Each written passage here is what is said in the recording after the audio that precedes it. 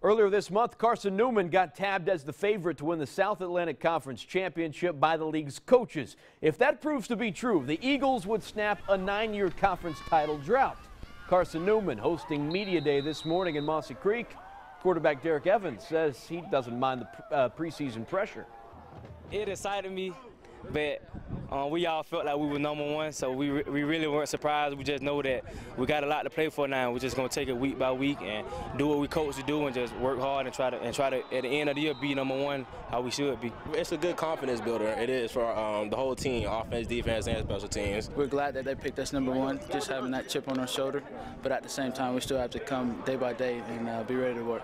Eagles tough test early on the road at West Florida. The season starts on the 30th.